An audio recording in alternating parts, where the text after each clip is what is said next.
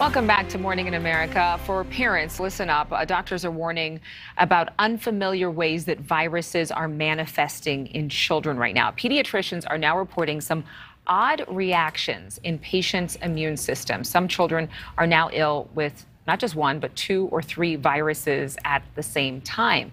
Dr. Krupa Playforth, a board-certified pediatrician, is with me right now. Thank you for being with me. Had we not seen this kind of thing happen with kids before? Yes, so it's a little bit unusual to see this shift in seasonality. Pediatricians across the country are reporting that they're seeing cases of influenza, RSV, several other viruses that we would typically only see in the winter, but they're being seen now. And some children are coming in hospitalized with more than one at a time. What does this mean for the development of kids' immune systems? I think that what I have seen is that a lot of parents have fear that somehow their children's immune systems are depressed as a result of the pandemic. And I think that's a little bit of a misunderstanding of how the immune system works. So if you think about it, the way a typical immune system works, a healthy immune system, is going to be that your body encounters the infection, whether it's a bacteria or a virus, whatever it is. So your body encounters it and generates a response. And part of that response is an antibody response, and that serves as essentially a blueprint for future encounters with the same infection. So in a typical year, a pre-pandemic year, what we would see with children is about 6 to 8 respiratory illnesses in a year, a couple gastrointestinal illnesses, and then a few other viruses, kind of like roseola, Coxsackie virus, or hand, foot, and mouth. But all of that happened over the course of a full year.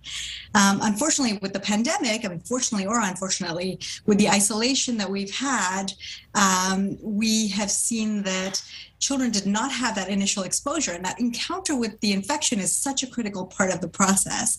So now that things are opening up, we're unmasking, people are traveling more, returning back to normal life with birthday parties and play dates and things like that.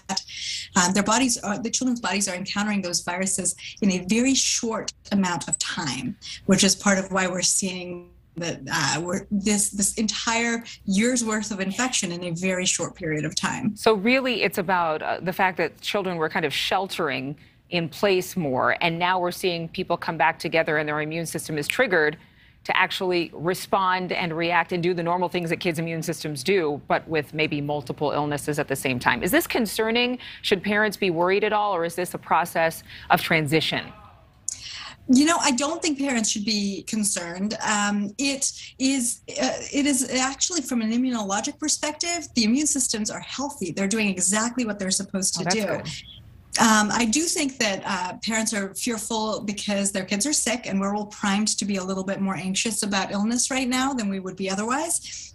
But returning back to basics in terms of how to protect your children, washing hands, keeping them home when they're sick, something that might look like a cold for one child may not be a cold for another child. And so, even the sniffles, things like that, you kind of want to minimize contact with crowds and with other children. But certainly some good news, because really, if more children are getting sick, what you're saying is, you know what?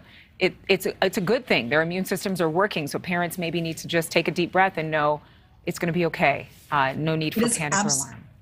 I completely agree. I think it's going to be okay. My hope is that we'll see a little bit of a downturn as the summer continues, but this is it's an unusual natural experiment. We've never seen this situation before. So it'll be interesting to see kind of how things pan out over the next year. All right, Dr. Krupa Playforth, thank you so much. Thanks for sharing your perspectives here and giving us some insights for moms and dads. We appreciate it. Thank you for watching. Go to newsnationnow.com to find NewsNation on your television provider. And don't forget to click the red subscribe button below to get more of NewsNation's fact-driven, unbiased coverage.